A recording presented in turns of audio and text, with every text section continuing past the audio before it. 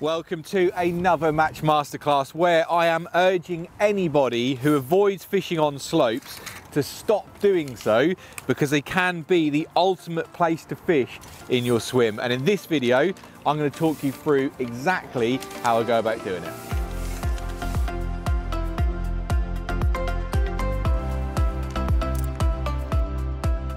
Let that bait, hook bait, oh wow, we've had a fish take it on the way down. But what I was trying to do there, we'll explain it on the next one, is you need to let your hook bait swing in to the bank.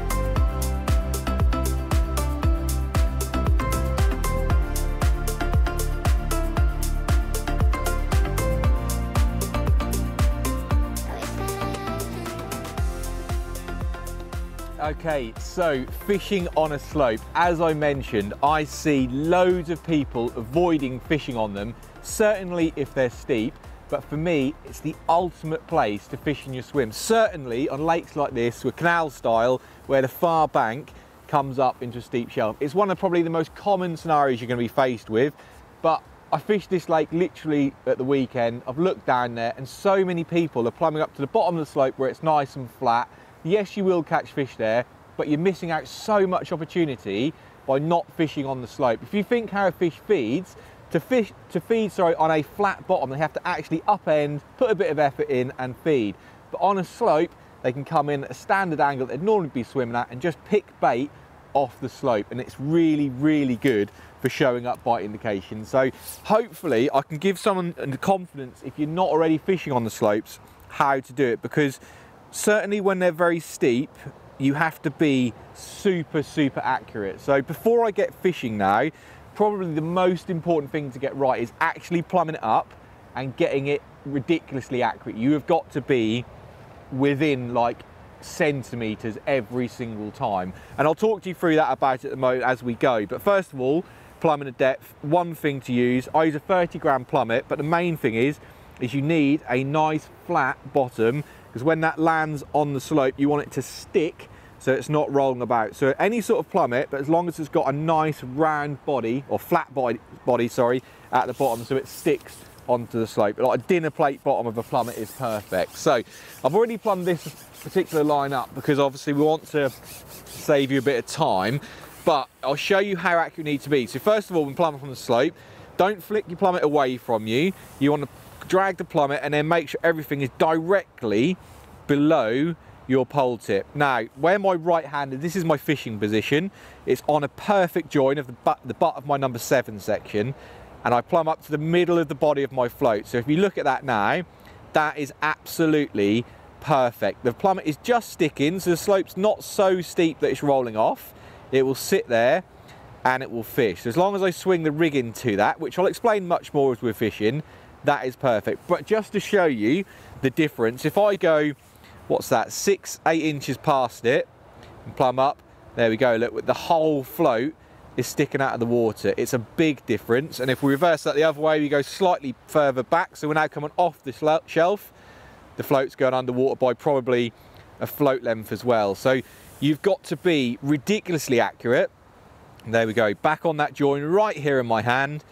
That is absolutely perfect. Now we've got 3 different rigs today. That one is perfect because it fits on a join, but what you need to do, the other rigs, I've got tape exactly where I'm fishing, and all I'm doing is that's the deepest rig on the join. As I'm going up the slopes, we're getting shallower, I've got no point where to hold my pole, so marking it with pole tape is so important. So I've got pole tape here at my hand, and then the final rig is right up against the far bank in the shallow water, and again we've got tape there. So that's how accurate you have to be.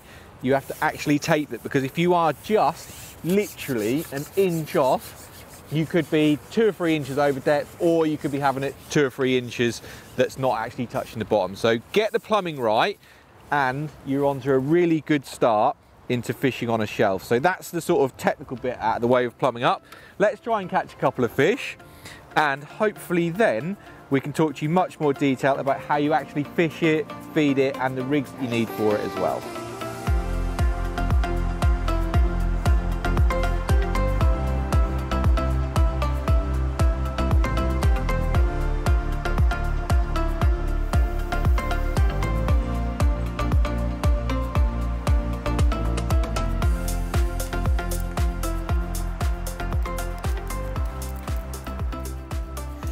That's a cool little carp to start, and it's given me the confidence that there should be a few fish there to show you how to fish effectively on these slopes. So let's go out there again.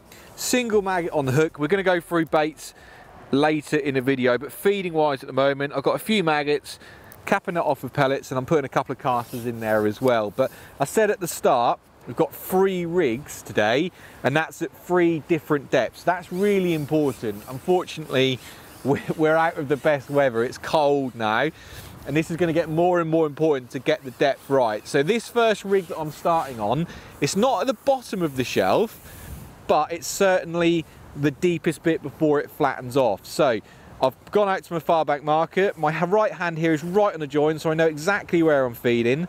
I'm going to lower that pot in, and we're going to tap it in.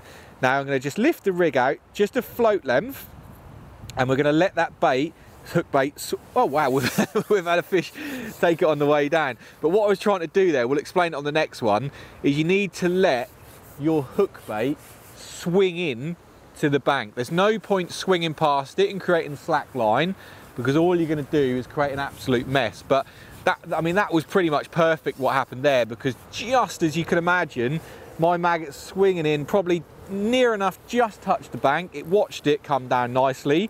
The rig is supporting that as well, which I said we will go into detail, and it's grabbed it just on the way down. That couldn't have worked much better. But hopefully the next cast we can actually get the float in there and talk to you about very important things about how accurate and how stable you have to be. Wow, it's windy today. It's got proper sort of winter is coming conditions. It's windy, it's bright, low sunshine, but that is fish number 2 now come to the net, and a nice chunky winter common. Should we show you this one? Let's just take a couple of minutes out to, if I can juggle it around my top kit. There we go, look.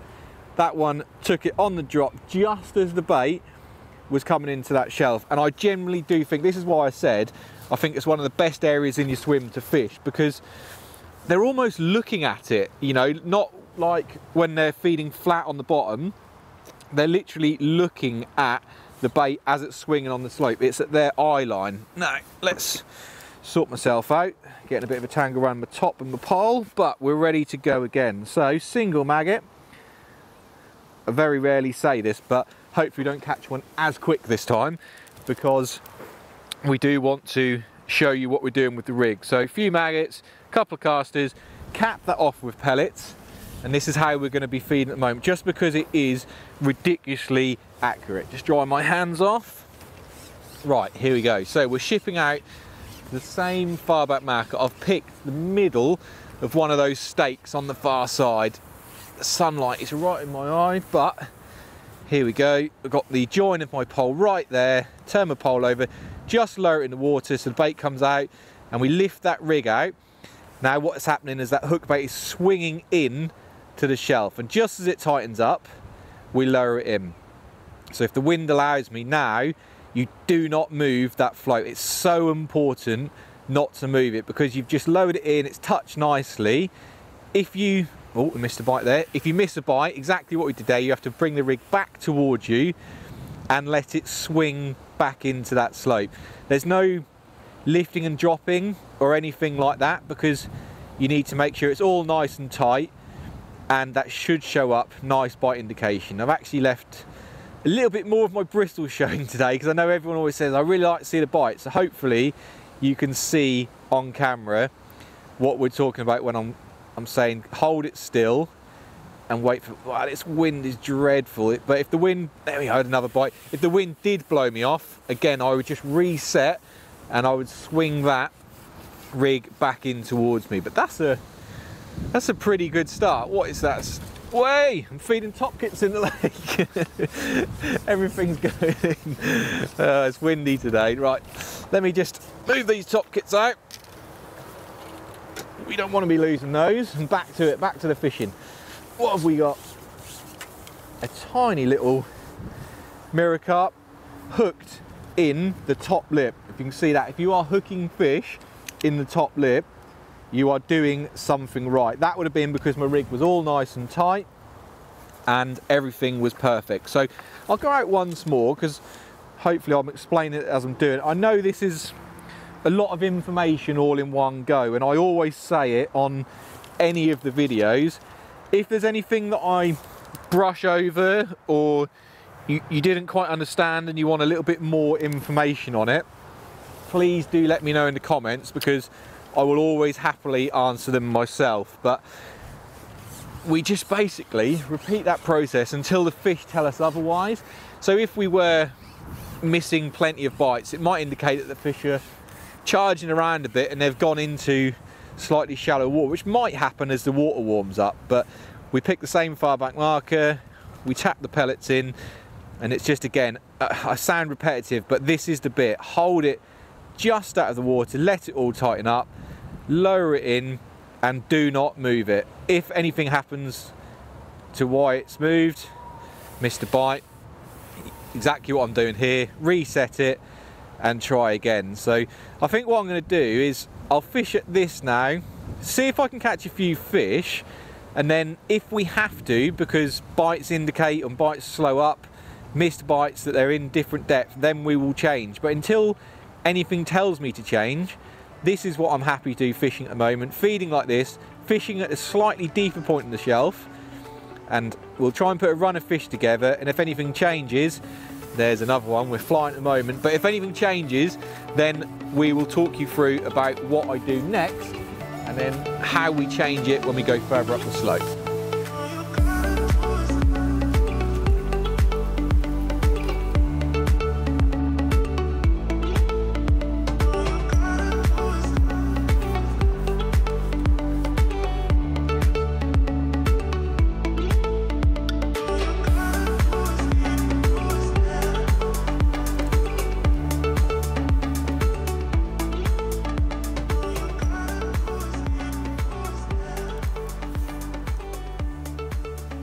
That was a good little section, but I quite quickly changed to the one rig further up the slope, just because I had a few missed bites, I foul hooked the fish, and I just thought, although there's no bait gone further up the slope, they just get a bit excited when they get the smell in there, and if you get in line into missed bites, quite often you can find that those fish have gone further up the slope. So I said to you I've got 3 rigs here. I'm going to go through the rigs in a moment. But what I did want to show you is you can see here the depth change within the small window that we've got. So we're probably fishing really tight to the furthest one off is about 2 foot. And we've got one float up here, we've got one float down here. So the deepest one I've got here, if you don't use top kit markers, you probably need to, is 39 inches, and the shallowest is 24. So that's the depth difference in about 2 foot. So it's a relatively mediocre slope, should we say. It's definitely not like really steep, but as far as slopes go, realistically, as long as your plummet will hold on the slope, then it's fishable. So if it's even steeper than what that is, it doesn't matter. As long as you can find a base and your plummet holds, I'll be happy to fish it. But let's talk about rigs. Now, they're all exactly the same, so I'll talk you through what we've got. Now, elastic choice, orange slick, the 12 to 14, that's just because it's perfect for the size of fish we've got in here. 012 mainline, there's nothing massive, it's quite nice and neat fishing, and 012 is absolutely fine. Now, the float is really important. I use a carbon stem float. This is actually really light, especially for how windy it is, but it's not very deep.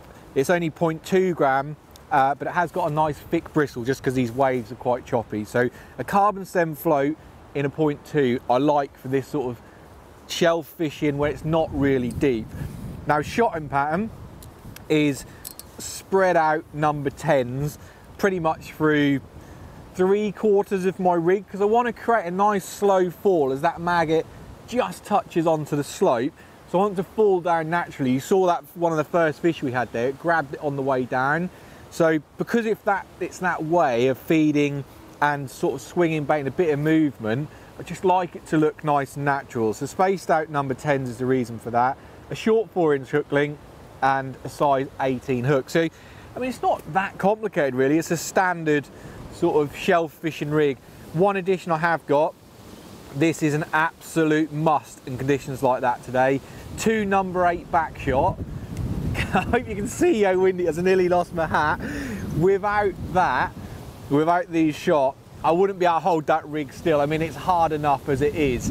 It's really blowing when it gusts up. So let me try and show you the importance of those shot, and hopefully we can go out and catch one. So normally, one thing that is worth mentioning, when I fish the two shallower spots that I'm now on the second one and the one even shallower, what I would like to do, whoa, hold on to your hat, is I would like to pick up a catapult and feed bait rather than do it for a toss spot on the shallower lines. But in weather like this, I wouldn't feed maggots on a five-a-side football pitch area. Like, it would be ridiculous. So I have to try and feed it this way just to keep it a bit more accurate. So we're putting a few maggots in, some casters and some micro pellets. We're going to come on to what bait I've got next, but pellets are very, very good because they stick on the shells, and maggot, it's just that, isn't it? Everything eats maggot. It's that time of year, and it's the go-to bait. So let's try and get out there if the wind allows me. And we're gonna, now we're on the sort of the middle rig, should we say. So we're going past the join of the section, and this is where I've got this pole tape here. So I'm in my fishing position, I've got my far bank marker, we turn it over and we tap that bait in, ship the rig back, and we're just doing exactly the same. So holding the float as still as we can in this wind, just out of the water, try and let it all tighten up. And now, because I've got that back shot on, I can hold my pole upwind of my float, and it creates a real anchor point. So although my pole tip is blowing all over the place, my rig is relatively still. I mean, within reason. When it gusts, it's blowing me out of proportion, but out of the way, and what I'm having to do is just reset the rig. But I don't mind that too much. Like, if it was perfect fishing conditions, then, you know, the more accurate you are, the better, and I would feed with catapult, like I said. But one thing I would say is, when you're feeding with a catapult, I would be feeding it completely to the far side, as far over as I can, because you can never be as neat as you are with a little toss spot that we've got on. So even if half my bait was going on the bank, I wouldn't mind that. There's a bite. Because you don't want to be feeding this side of your rig, because obviously the bait's naturally going to come down the shelf as it is. So if you're feeding the catapult, feed it all the way over, and then naturally the bait's going to trickle down the slope. So I'd be feeding maggots probably in the catapult, and they'll naturally just come down onto your fishing area. So you can either fish them in a really shallow water if they wanted to, or with, you know, without really trying to, you're baiting up the two deeper spots as your bait falls down that slope, certainly if it's really steep. So that was pretty good. Like, it's been better on this sort of, boy, I'm feeding my top kits again.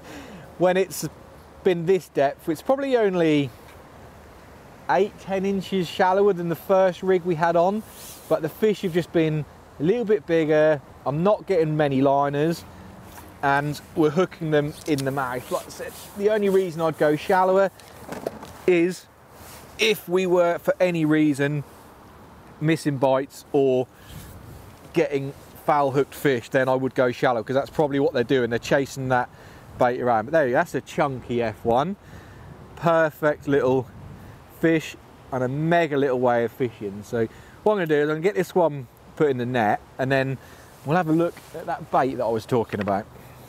So let's take a little look at the baits then, and I've already sort of mentioned what we're using, but for anyone who wants a bit more information, let's have a detailed look at them. So first of all, pretty much the only pellets I use as the weather starts to get colder, F1 Sweet from Dynamite, my absolute go-to.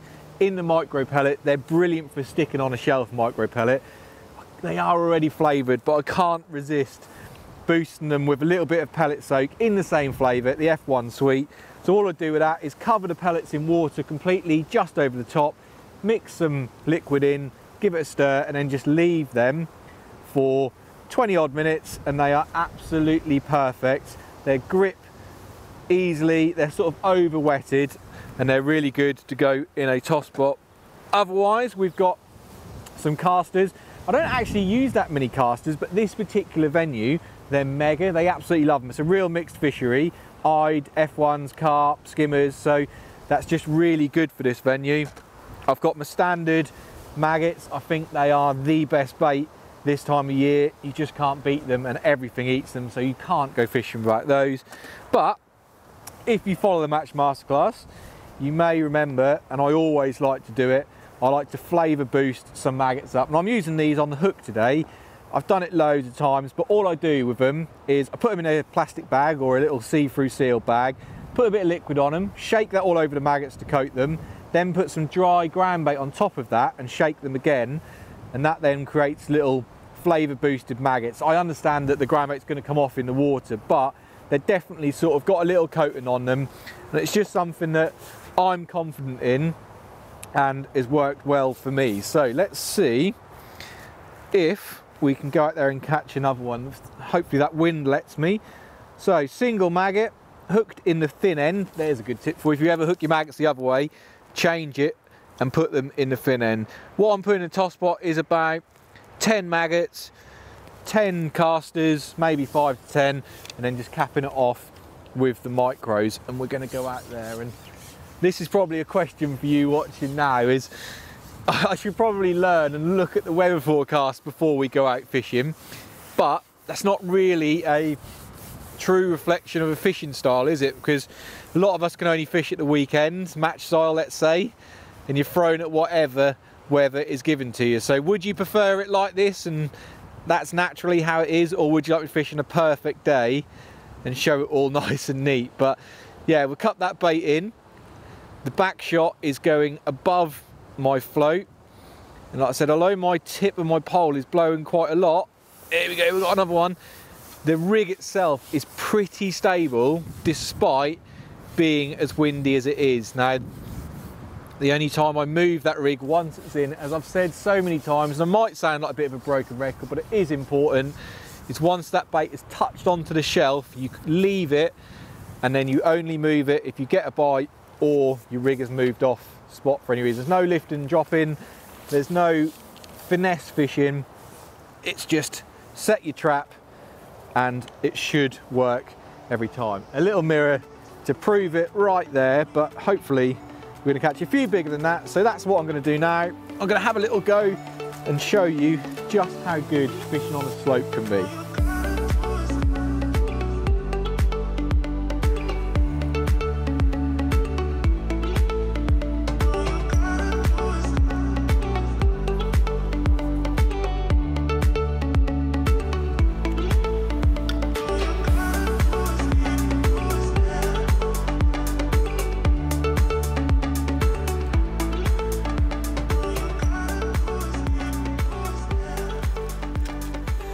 So there we go, that is fishing on a slope. Let's get just one of these nets back in. It's been a real good few hours fishing, and like I said, it's an area where people definitely avoid, and I really do urge you not to. Hopefully that's giving you the confidence to get out and try and fish on the slopes, no matter how steep they are.